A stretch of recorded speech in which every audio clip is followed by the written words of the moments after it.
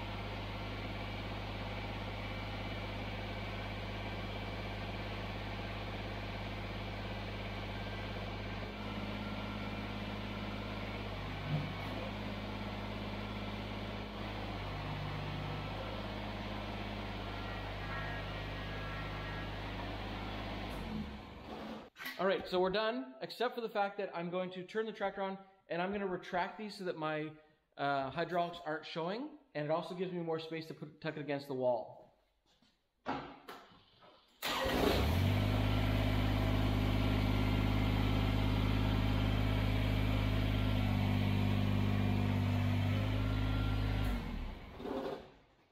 then we just pull this. We are going to clean these up off camera, because I do have a bit of a leak in the manifold, but basically,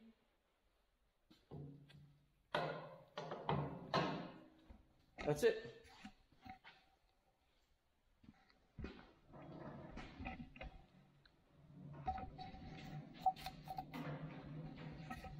Just keep moving this around.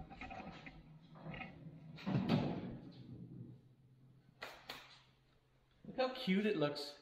All stubby. That's what she said.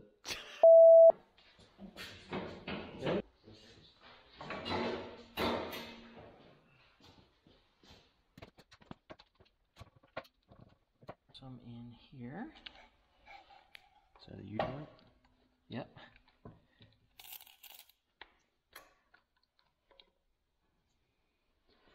One down here.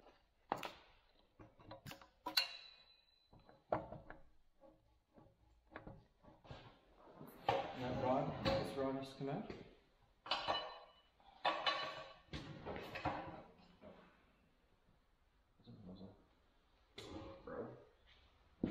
So I found it much easier when you're putting on the front K-connect is to run your hoses through the pigtails first instead of trying to feed them through.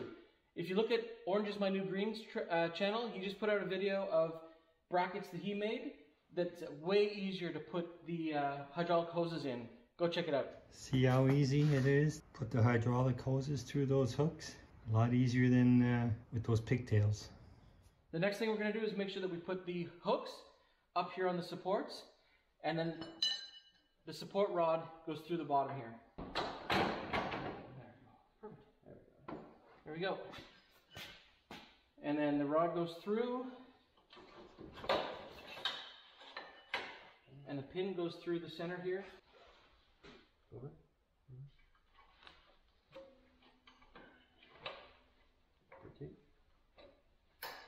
Just like that.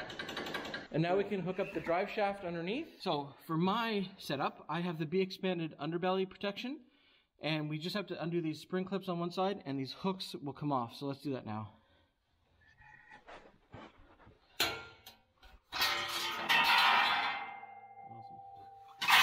Quick disconnect. It's also a good time to go through here and make sure that everything is looking good.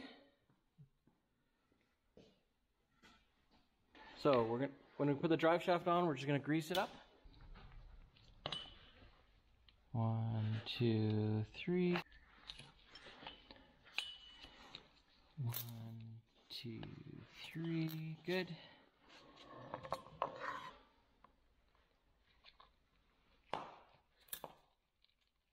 Good.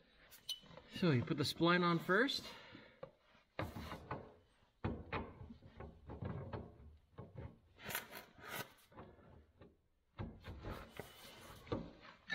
So now the collar is spring loaded, so we can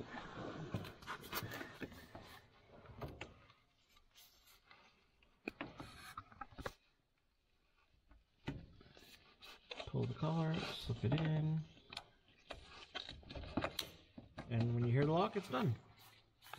So now when you're hooking up the front, it's always advisable to leave this back so that disconnects your drive shaft, so that when you hook up with the hydraulics, it's not connected. And the last thing you can do is hook it up. So I'm just going to clean that off because it's a bit rusty.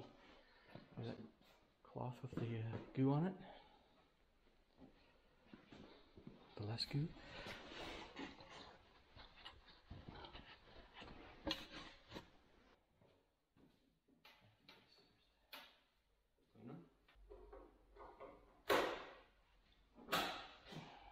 All right, so Aiden's going to push that into place. I'm going to start the tractor, and we are going to drive up and connect to the snowblower.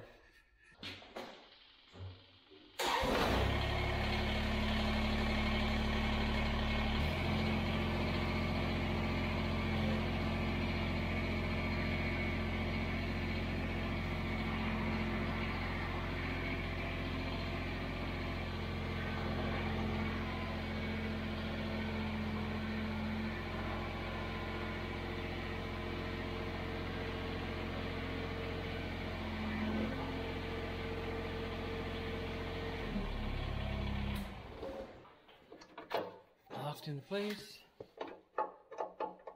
Rotate. There you go. And now you can engage the spring, the drive shaft, and just give it a spin. All right. The next thing is going to do is we're going to hook up the electric chute deflector, which is just a window motor for a car, but it works fantastic. So we'll hook up that to here, and we'll hook up the other lines to run the rotation. These ones are a pain in the butt, so I only go through one of the pigtails, and then I just usually sometimes zip tie it to the other ones. Go.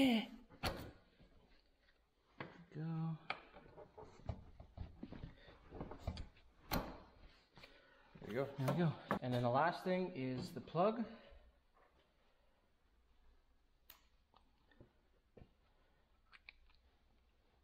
Nice Deutsch connector.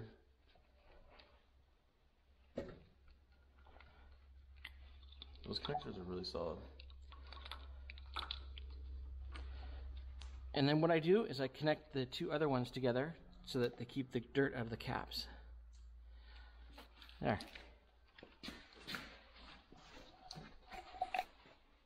Grab some zip ties.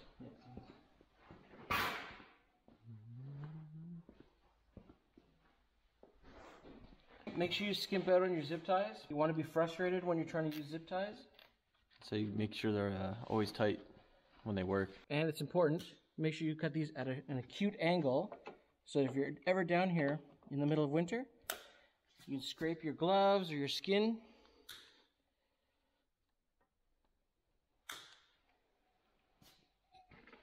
All right, so that is the snowblower.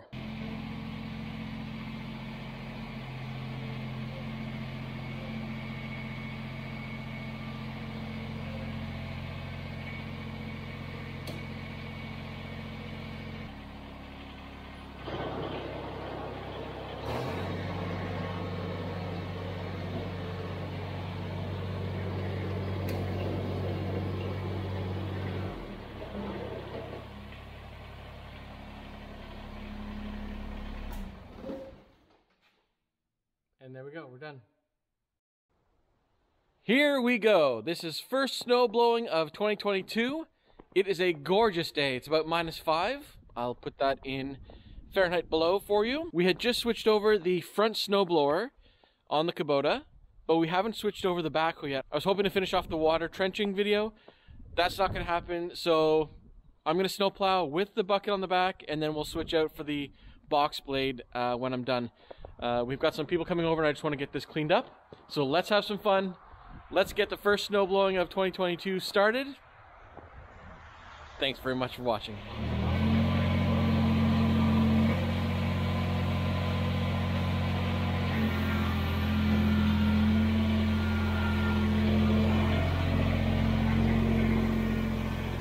Alright, so one of the issues I had was when I finished the trenching video, I was expecting to go back out the next day, but I wasn't able to. So now the tractor is full of mud and dirt and debris.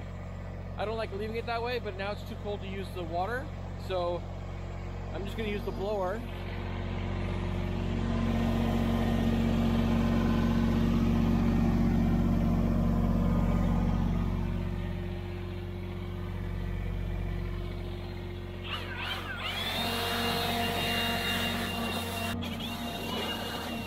For what that's worth.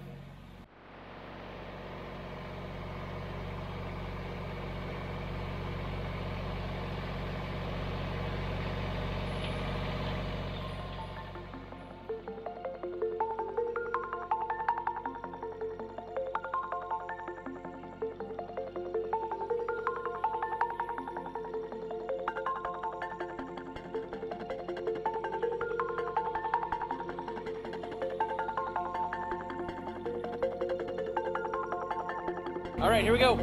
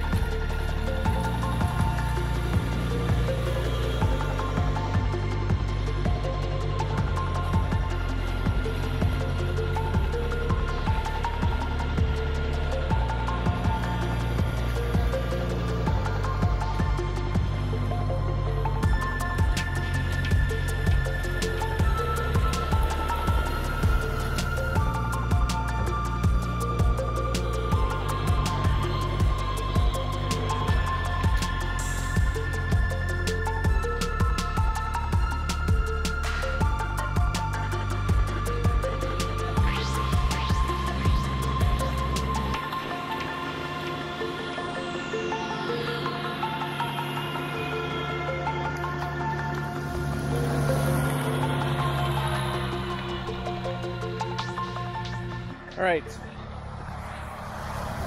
so that's going okay, but oh, my lens is fogging up. It's going okay, but the snow there's not enough snow to really use the snowblower effectively. So what's happened was I picked up some slush in the chute, and now I can't. There's not enough snow to eject it. So it's not that it's underpowered or it's not working correctly. I just picked up a bit too much slush at the end of the road, and now no snow is making it into the propellers. So I didn't break anything. If I had more snow, it would have forced it out, but I have to go get a stick or something. So this is a perfect job for the orange brush. I usually leave this on my tractor, but Aiden stole it for his car, so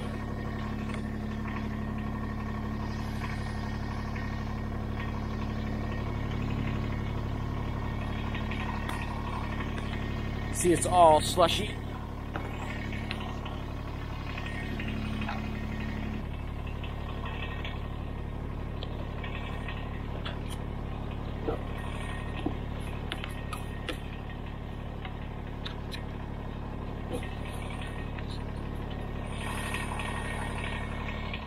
The other thing that I'm going to do is I'm going to line the inside of the chute. It's all rusted and pitted from hitting rocks, so I will spray it with some kind of like pledge or some kind of turtle wax. It works really well.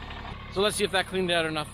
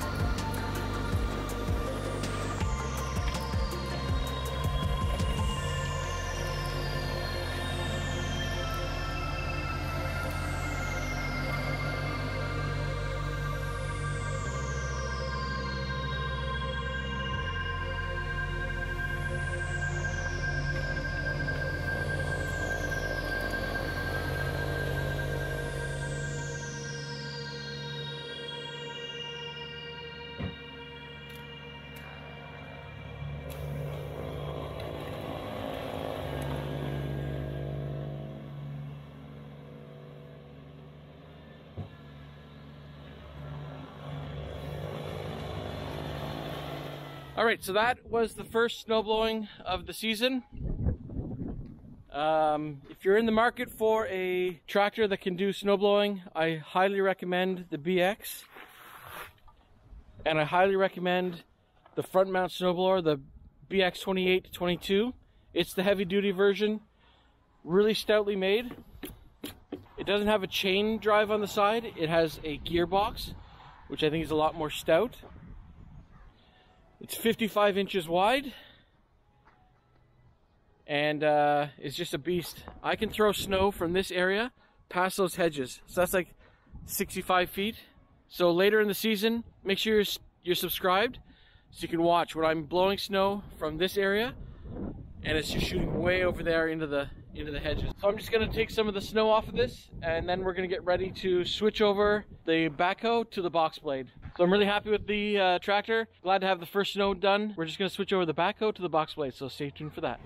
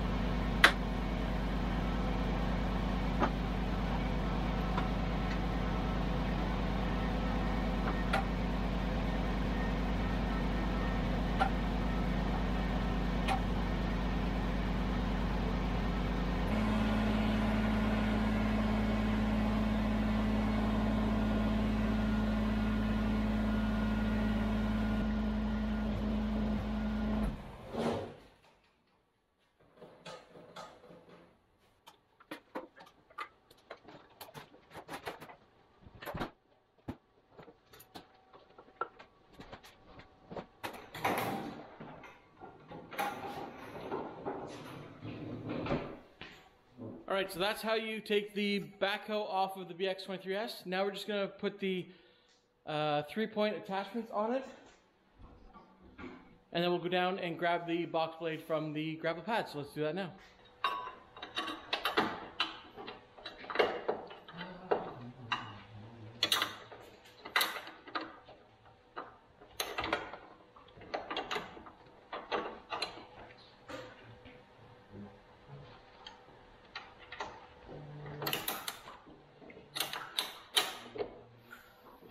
Now, the easiest way to figure out how you put these 3-point arms on, because it has to go in a specific way, is to spend about half an hour with it until you get it. You're guaranteed to get it.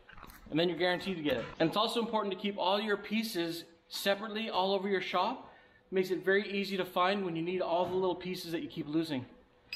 The other thing to do is just take your time, not in a rush. It takes you all day to do this. It's just time you didn't get to do something else that you didn't want to do in the first place. Dishes or laundry. So you're in the shop, you're having a good time. As David from RCAF Polar Express always says, it's tractor therapy. So go check his channel out. He's doing some amazing Mahindra maintenance on his machine right now. And then the back pin and clip goes on. So that's the 3-point hitch on. Let's go down and get the box blade. We'll get that attached, and then winter mode will be complete.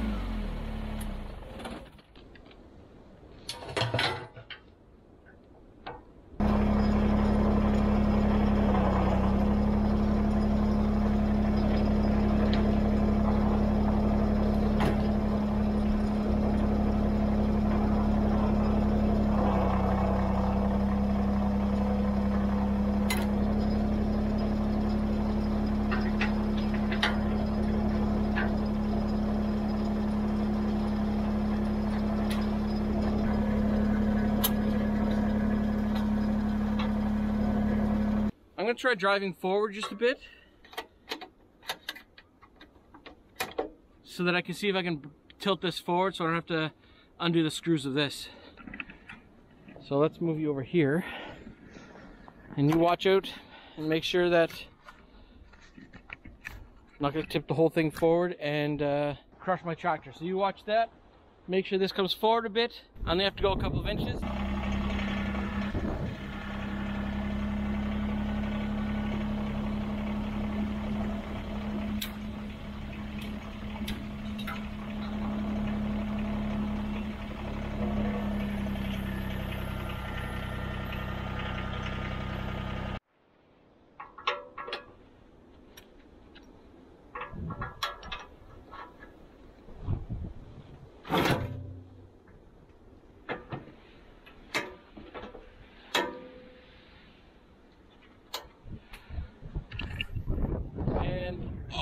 That wind.